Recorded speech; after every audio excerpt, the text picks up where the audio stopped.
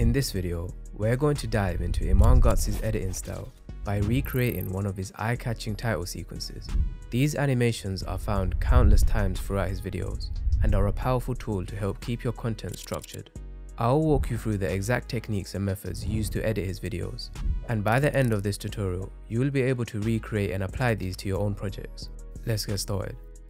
Alright, let's begin by creating a new composition called title. Set the resolution to 1920 by 1080 and the frame rate to 30.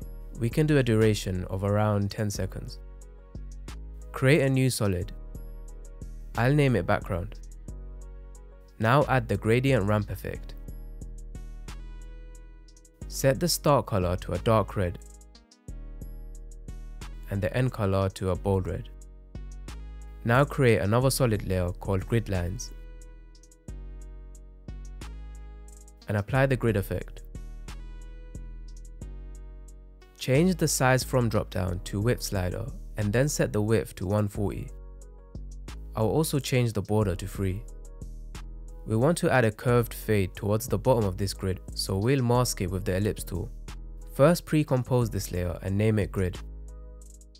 Then select the ellipse tool and then double click it to create a mask in the middle of the composition.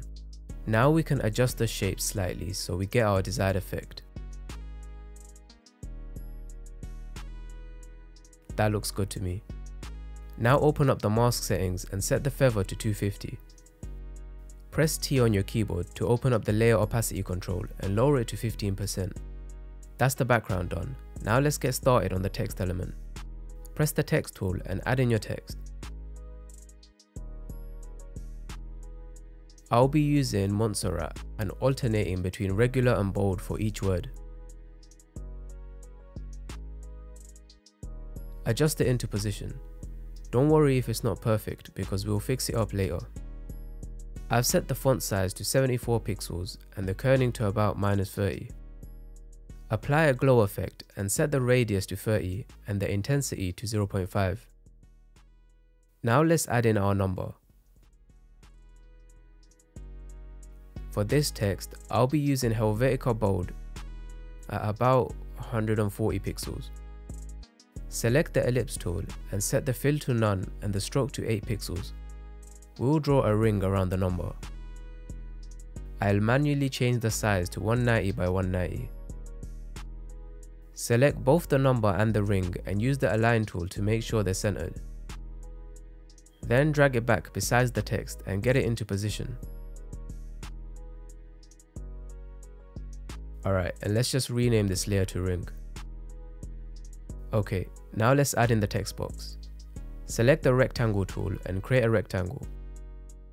Make sure to set a color for the fill and that there's no stroke. In the properties tab, unlink the scale and set the size to 1550 by 310. And we can set the roundness to about 60. I'll actually change the color from white so that we can see the text. Now let's just drag it under the text so we can actually see it. Use the align tool to center the rectangle. And adjust the text elements if you need to. I'll just move these over a little. Change the name of the layer to shape fill. Now that we've got the general shape, we can start styling the box. Press Command or Ctrl D to duplicate the rectangle shape and rename it to shape outline. We can remove the fill from this shape and add a white stroke with a thickness of 3 pixels. Set the layer opacity to 60%. Now let's add a glow with a radius of 50 and intensity of 0.5.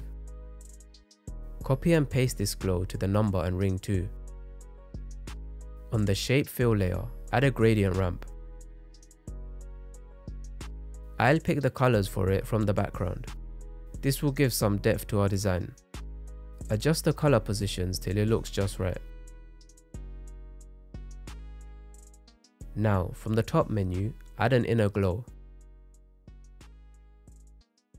Open up the inner glow settings and set the blend mode to none. Change the color to white and then we'll set the size to 80. Now let's just lower the opacity to 10. Now let's add in the lines. Select the pen tool and set the stroke to 8 pixels. Draw a line at the bottom, slightly curved. And rename this layer to line 1. Let's turn this into a dashed line. Open up the layer settings and press the plus beside dashes. Set the dash to 22. Now let's make a second line at the top. Copy the settings from the first line and paste it onto the second. You've got to open the layer settings and paste it directly over the stroke. And now rename this layer to line 2. We can add some more lines to the background. I'll add one on the top right and one on the left. We should still have the stroke settings in our clipboard, so we can open up the layers and paste them onto the new lines. For the left line, I'll change the dash to 14. Press U to close the layers up so our timeline looks a bit more neater. Now select both the layers and press T to open up the opacity and lower it to about 7. Rename the layers we just created so we can stay organized. And then drag all these down above the grid layer. That's our design done for now. We can finally start animating. If you're finding this video helpful so far, then be sure to hit the subscribe button. I'll also have the project file up in the Discord community for those of you who want it. Okay, now let's start animating the number. Select the number layer and then hold Ctrl and double click the anchor point tool to set it in the middle of the number. Now press R to open up the rotation controls and rotate it sideways. Something like that is good. Then, at the start of the timeline, set a keyframe for the rotation. Go to 1 second 20 frames and change the rotation to 0. This looks okay, but we can make it even better with Easy Ease. Easy Ease will make our keyframes feel so much smoother. Highlight the keyframes, right click, and then select Easy Ease. We can go into the graph editor and adjust the curves. I'll drag in both points. Now let's add in a fast box blur to the number. Change the blur amount to 5 and set a keyframe at the start. Then at 10 frames, change the blur amount to 0. Now we have a smooth blur animation as the number comes in. Let's animate the ring now. Open up the layer settings and press the arrow besides add and apply a trim's path effect. This will allow us to animate the way the stroke transitions in. Drag your timeline to the start and set the keyframes offset to -90. And we can keyframe the end and set it to 0. Then at 1 second 20 frames, we can set the offset to 0 and the end to 100. We can apply Easy Ease again to these keyframes and drag in both points.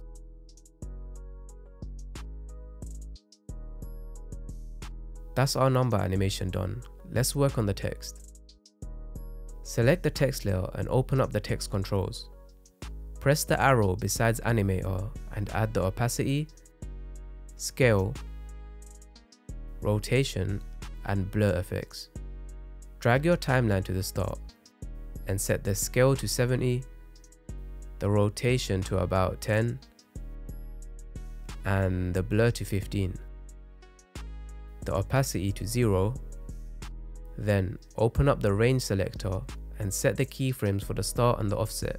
Drag the offset value to -100%, then go to 2 seconds and set the start to 100 and the offset to 0. Open up the advanced tab and change the based on drop down to characters excluding space and the shape to ramp up. Now let's select our keyframes and Easy Ease them. I'm going to drag the left side in a little so it starts slow and then speeds up. Let's just adjust that a little more. Perfect.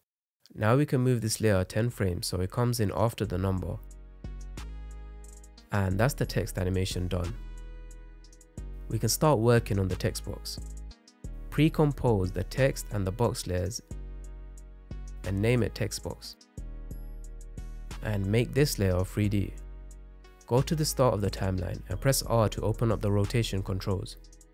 Keyframe the X rotation and set it to -90. Now let's also keyframe the Y rotation and move it slightly to around -3. Then we can go to 1 second and set them both to 0. Easy ease the keyframes. And then go into the graph editor and drag in the sides a little. And now we've got this cool flip up animation. Let's animate the opacity and the scale now. Go to the start and press T.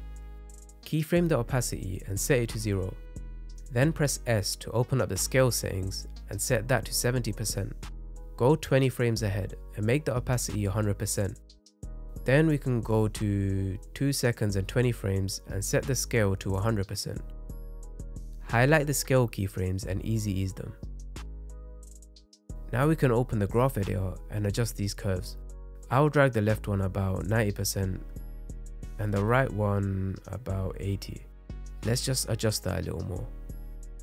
Finally, let's shift this animation over 10 frames so it comes in a little later. And that is our text box animation complete. We still have these lines to sort out. Let's select our first line layer and open it up. Add a trim's path effect. Keyframe the end at 0. And then move to 1 second, 10 frames and set the end to 100. Easy ease these keyframes and once again in the graph editor, drag the left to about 80.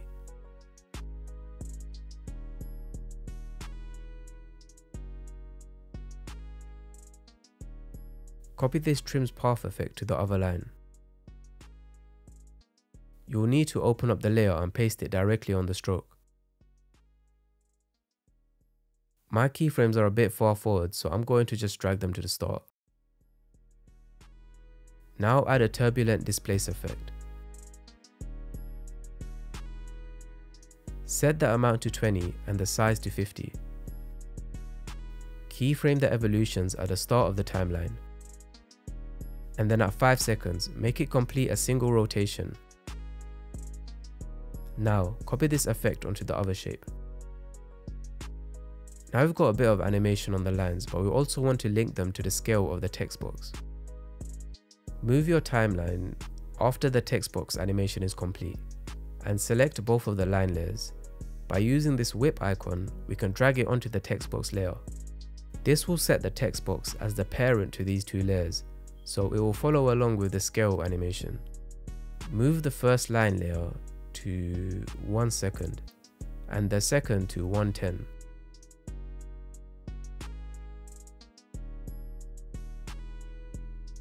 That looks great. We can also add the trim's path effect to these background lines. Add the effect and keyframe the end to 0 at the start. And then move about 20 frames and set the end to 100. Easy ease the keyframes and then copy it over to the other line shape.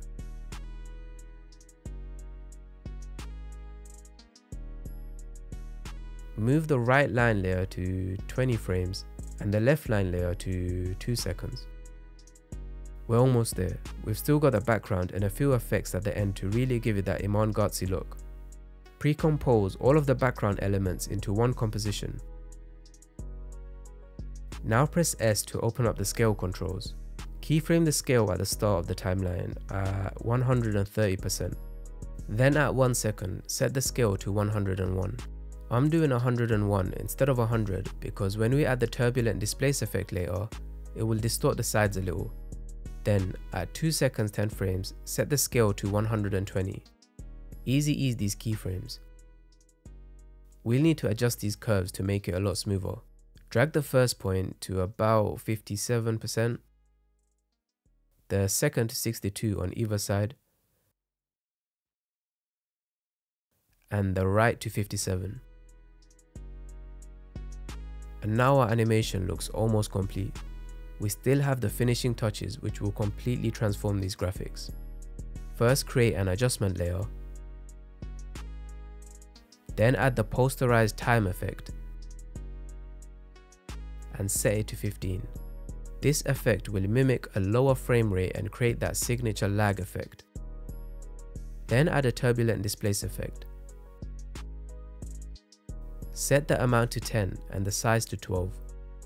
Keyframe the evolution at the start. And then go to the end of your clip, I'd say about 6 seconds, and rotate the evolution 3 times. Now we have a bit more movement in our elements. Finally, add some noise. I'll do about 5%. And there you have it, a title sequence in the style of Iman Gadzhi. I'll have this project file linked in the description if you want to check it out. If you found this video helpful, then be sure to subscribe, and I'll see you next time.